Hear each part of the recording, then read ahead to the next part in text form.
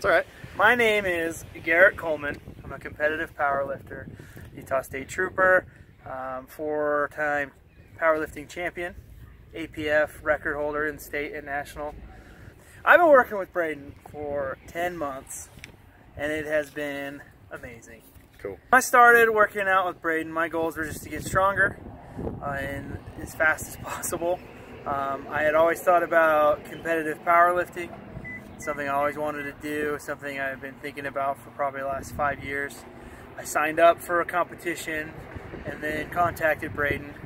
I had been getting injured a lot, and so I needed a coach to help me, guide me, direct me, so that I couldn't get hurt and that I could do it safely and meet the goals that I had.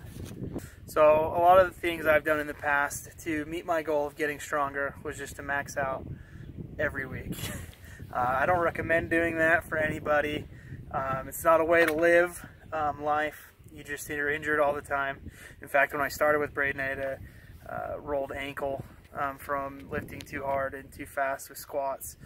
So my form was bad. Everything was just bad about it. And so that's just what I did, and I'm glad that I made the switch and got the help that I needed. Before I started with Braden, a lot of my frustrations were just plateauing. I would do a program and work for a while, and then I just hit the level of where it was done doing its thing and just kept staying the same. I'd hit my goal was always the pull 600 on the deadlift, and I would get to about 550, sometimes 560, and then stalemate there, and then drop back down to like 520, and it was super frustrating.